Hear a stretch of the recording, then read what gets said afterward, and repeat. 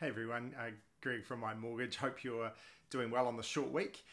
Just before the long weekend, I thought I'd just touch base about a few key things that were going on at the moment, and especially as we come towards that July 1st. Now, lots of you will know all this stuff. Lots of you I've connected with over the last few weeks, and we've talked through this sort of thing.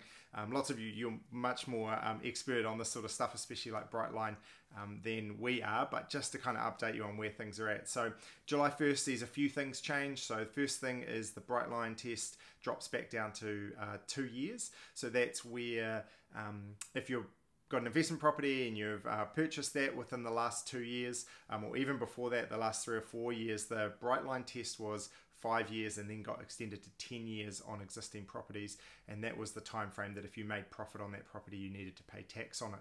And so that's been reduced back to 2 years, which is really good for those people who are looking to sell. We're not quite sure what it'll mean from an investment point of view. Are we going to see quite a few investment properties come onto the market, or is there enough that's been done in terms of interest deductibility and those sorts of things, and interest rates just coming back a little bit to mean that people are going to hold on to those properties a little bit longer. So we'll see. So that's happening on July 1st. Also, we've already had one bank do it, but other banks will come to the party as well in terms of loan to value ratio. So the Reserve Bank announced that banks can go to 70% loan to value ratio. It has been 65.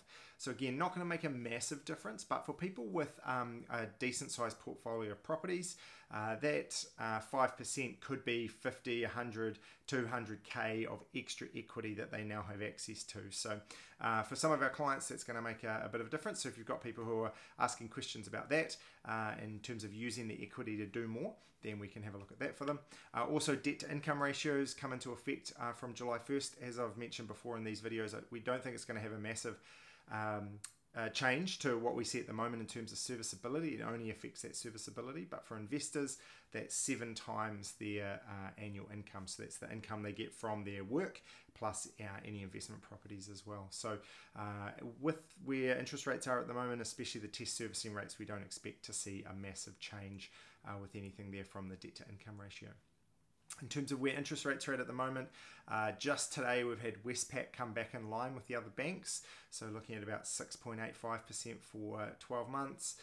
We're seeing about 6.65, 6.69 for that 12 to 18 months. Some of the banks, sorry, the 2 year to 18 months, some of the banks have had 2 year rates at about 6.55, and then all the rest at around that 6.39 mark. So yeah, starting to see everyone come back into line, and then we'll see where that goes.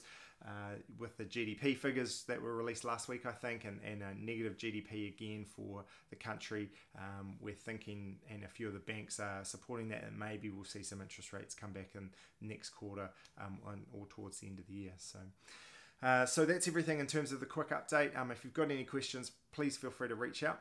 As I mentioned previously, so my family and I head off overseas for a month from this Friday, but Adam and Melissa from my team are still going to be here working through things. They'll have access to my email, so feel free just to fire it through directly to me, and they'll pick it up and go from there. Look forward to catching up when I return back, and yeah, look forward to helping clients through that spring period as the days get a little bit longer, and we see a little bit more movement in the property market.